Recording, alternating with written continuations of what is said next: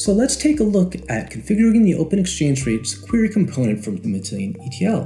Before we can start that, there are a couple prerequisites that we need to ensure are met.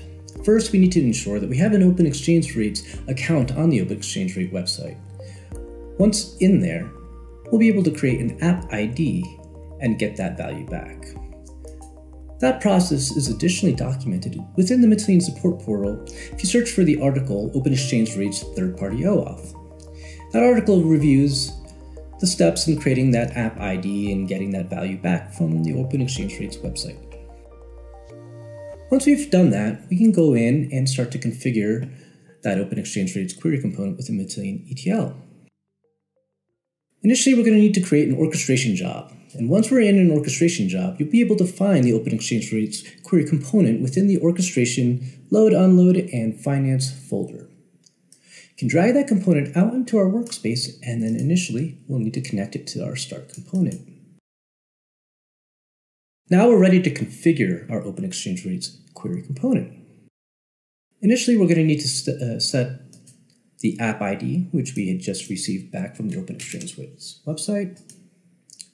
Now we're going to need to select a data source. The data sources are additionally documented also on the Matillion support portal. You can search for the Open Exchange Rates data model, and within this article, you'll see the link to views. The views correlate to the data sources within the query component. For the purposes of this example, we're going to use the latest view. Once we've chosen a data source, we'll be able to select some fields within the data selection parameter.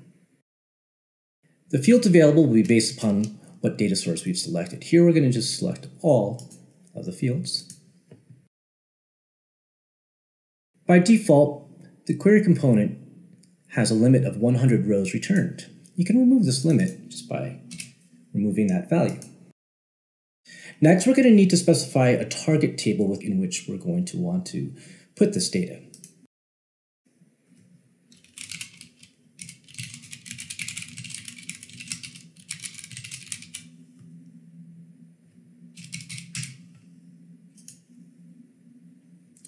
And want to specify a bucket in which we're going to want to stage that data.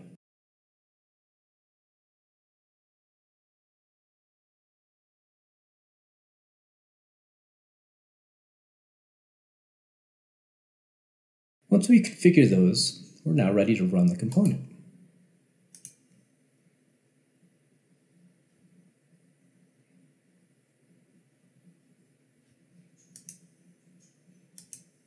We can see that 171 rows were created by fetching the data from the latest data source from the Open Exchange Rates query component. We can now validate that data within a transformation job.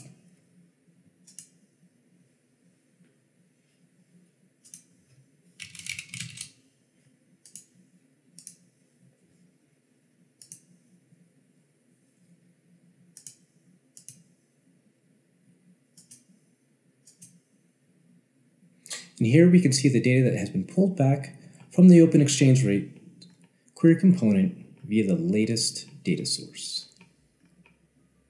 And now you're ready to use this data to additionally transform or augment your data within your cloud data warehouse.